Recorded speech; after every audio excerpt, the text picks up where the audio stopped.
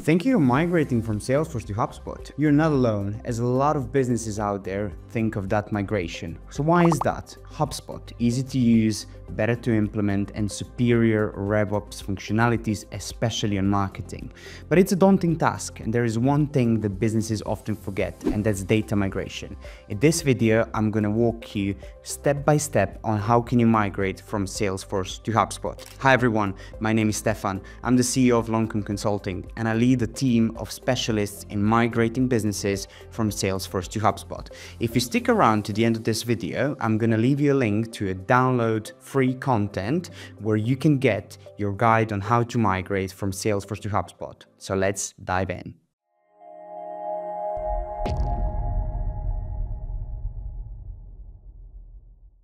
Okay, the first question comes, why should you migrate from Salesforce to HubSpot?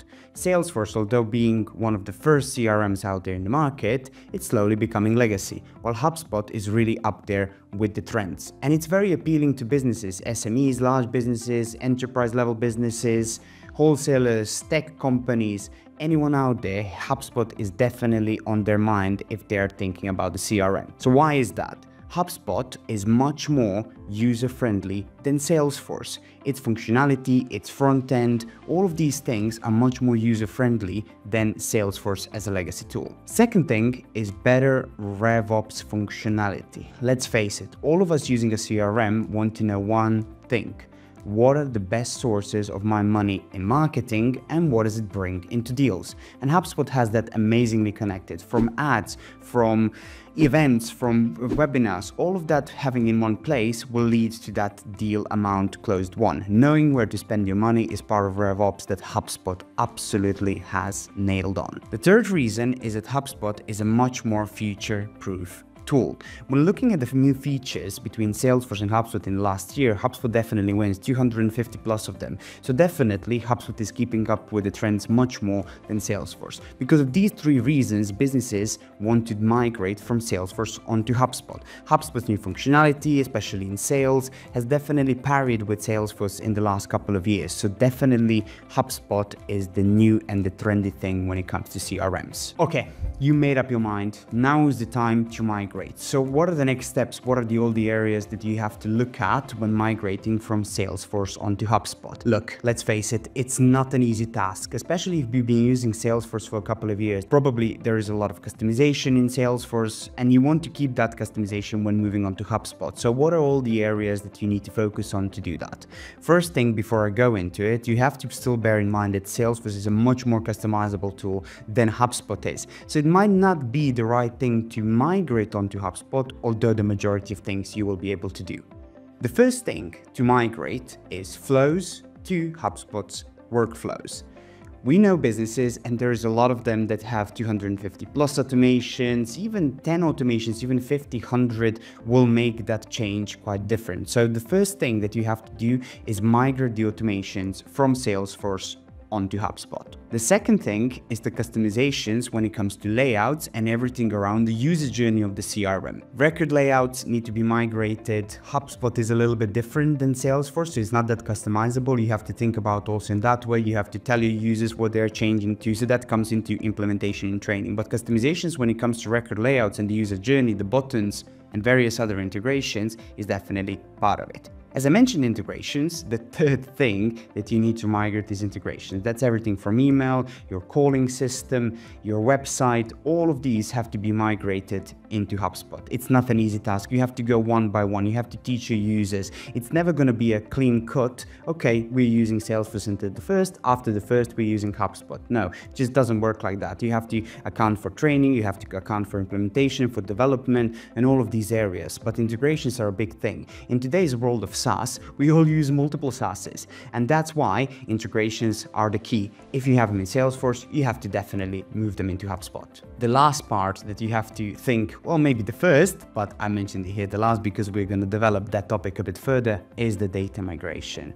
Whether you've been using Salesforce for a year or 10 years or 20 years, you want that data moved into your new environment of HubSpot. And that's maybe the most complex piece, especially if you use Salesforce for a long time. Your processes might have changed. That means the data might have changed. You have to look at inconsistencies. You have to look at unstandardized data, missing data. And do you want to have all of that junk into HubSpot? No, you definitely need cleaning up. New processes also might indicate that data needs to be formatted in a different way. So data migration, although it's always left the last thing to think about, needs to be the first, because data is the goal of each of the businesses. So now let's dive into data migration, because that piece is very, very important. Here are the two ways that you can migrate data from Salesforce to HubSpot. The first is, if you're a very simple business, you haven't been using Salesforce a long time, there is not a lot of contact records, not a lot of lead records, not a lot of company records or account records in Salesforce.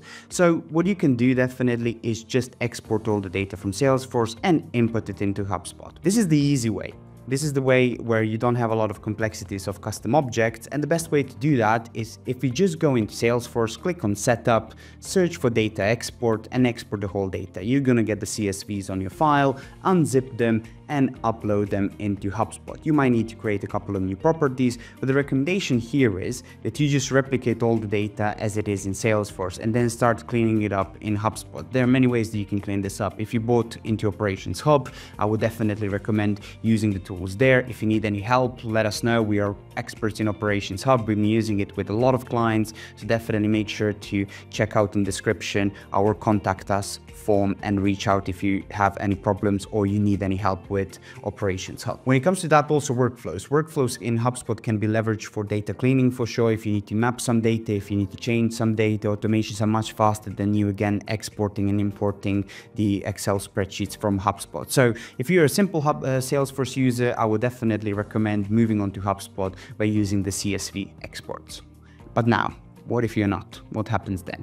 Well, then you need to leverage the APIs. And how are you going to identify whether you need the simple way that I firstly described or you need the API coding way to migrate all of your data? You will know the number of customizations, number of automations, number of custom objects that you have there, size of your data. So if it's, let's say, more than 1,000 contacts, more than 1,000 accounts altogether, you would need to consider all of these areas. So if that happens, go via the route of API. If you're going down the route of API, you will need some coding knowledge, but that's where you can always reach out to experts like us that can help you migrate all of that data. When does data migration really come in place? Well, it's always kind of parallel with the workflows migration and with the integrations migration, because integrations and workflows also create data in your system. And what the best thing about that in HubSpot is that you have the visibility of which contact, company or deal has enrolled into a certain workflow, while in Salesforce you really don't have all of that. So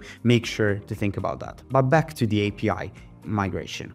The thing is, you have to look at all the objects. So what are you using in Salesforce? If you're using leads, contacts, accounts, cases, how are they being migrated into HubSpot? So the first step over there is look at all of your objects and also custom objects. Can you also migrate them into HubSpot? How are you going to do that? Bear in mind that only on enterprise level subscription of HubSpot, you will be able to create custom objects. And that's when we kind of get into the complexity. Even more complex thing is, let's say, quotes or invoices. Those are PDF files. How are you going to migrate files? Or let's say about your pictures or anything that your customer sent is recorded on Salesforce. You need to migrate that via the API. You will need some coding knowledge. That's just how it is, but it's just a safer and a better way.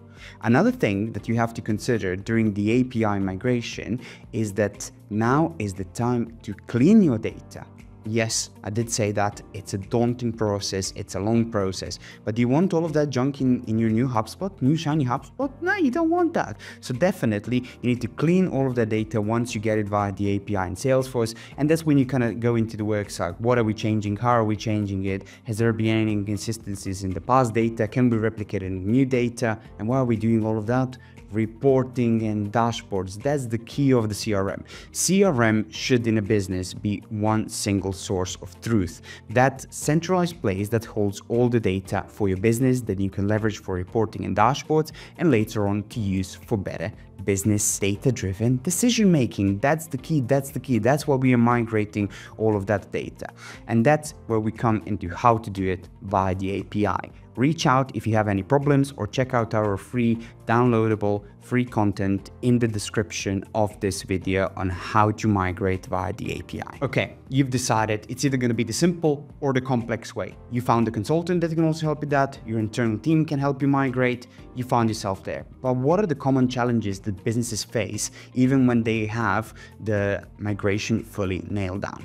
So the first thing is time. Sometimes, especially in the data migration piece, you don't know what's in there. You don't have that data management tools in place, and then you find yourself that, okay, I said to myself, 3 months migration from Salesforce onto HubSpot, but when you start digging deep into the data, you saw, oh my God, a problem after a problem after a problem.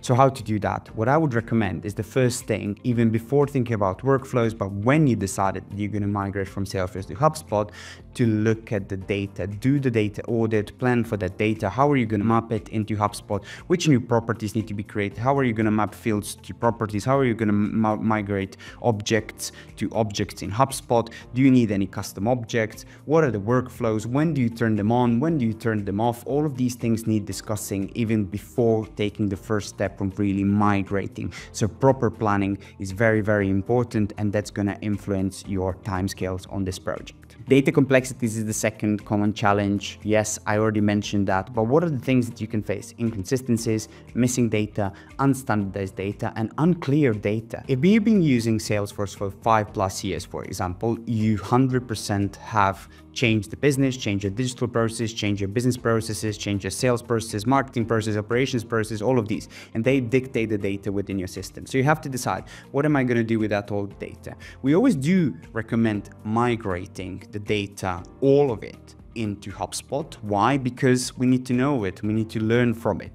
So don't only migrate your closed-won opportunities to closed-won deals. Migrate also closed-lost ones, because we need to learn from why was it closed-lost. So don't only think about the positive side of things, we need to know the negative, because that dictates some of the business data-driven decisions altogether. The third reason is missed steps. So do you remember everything that I spoke about in this video? You need to migrate the workflows, you need to migrate integrations, you need to migrate reporting and dashboards, you need to migrate the data, but you also need to implement the system. You need to train your team to the new system. Ideally, in a migration, you would have a little bit of a period where both systems are running, where people can literally on one screen put Salesforce and the other one HubSpot and then try to find things. But it's a very exciting thing to move and migrate the CRM system. You have to sell it to your team. You have to do all of these things. So there is a lot of steps in the migration. Check out our free content below in descriptions, which basically describes all of these steps in detail that you have to take when migrating from Salesforce to HubSpot. The last thing, and I did briefly mention about that, is team adoption. Okay, let's face it, people, CRM users,